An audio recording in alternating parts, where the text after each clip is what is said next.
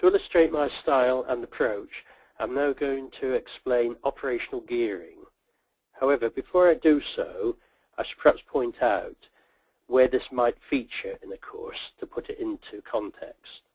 I want you to assume, therefore, that discussion has already taken place on the following.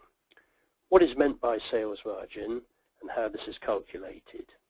The different types of cost, specifically the difference between fixed cost and variable costs, and also break-even and contribution analysis.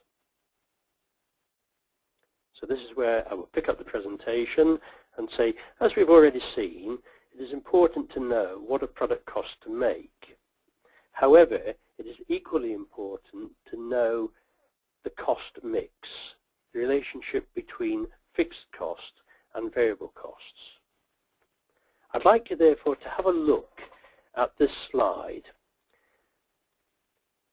This particular business has a lot of variable costs compared with what it spends on fixed costs. Variable costs are things like material costs, fixed costs, things like buildings, people, machinery.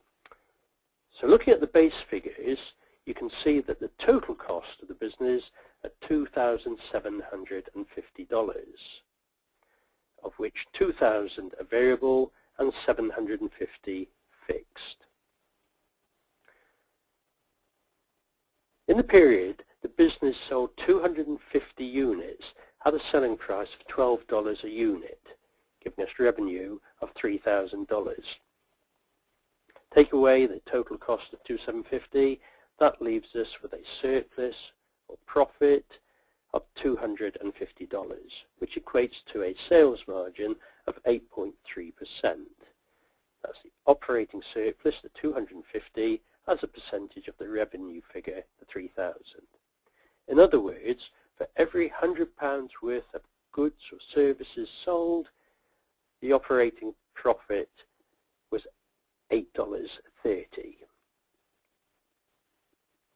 We'll now have a look and see what would happen if there's a change in demand. First of all, if demand increased by 10%. So that's an extra 25 units.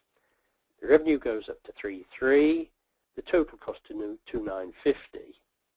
Now we're making an assumption here that that extra 10% more work could have been done without taking on additional resources such as people or machinery. So the fixed costs remain the same at 750.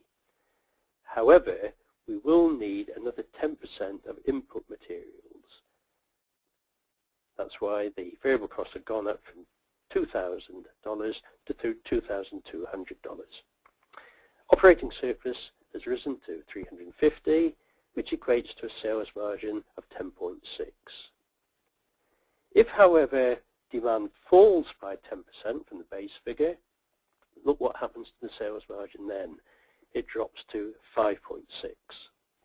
In other words, for every $100 of sales, the operating profit is now $5.60.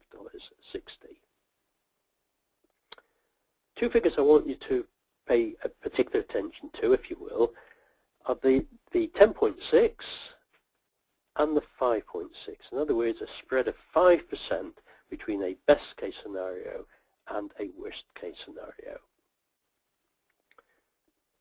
Now we're going to have a look and see what would happen if the cost mix was the other way around. In this case, the fixed costs amount to $2,000 and the variable costs to $750. Total cost is still the same at $2,750. So our base figures still show a sales margin of 8.3.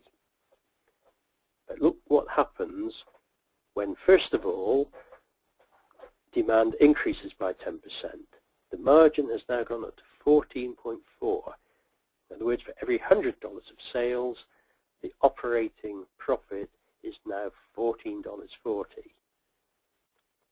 More significantly, though, is what happens when demand falls by 10%. $100 of sales is now producing only 90 cents of operating profit. We also need to bear in mind that out of that 90 cents, the business may have to pay interest on loans, It has to reward the shareholders by paying them a dividend, and it also has to make provision for the future, not to mention any tax it may have to pay. Clearly, that level of profit would make the business unsustainable. So what can we do then to protect ourselves from this scenario? That is what we're going to consider in the next session. First of all, what impact a fall of 10% in demand would have, and how we can react to it, what steps we need to take. In the meantime, you might like to have a look at the cost mix.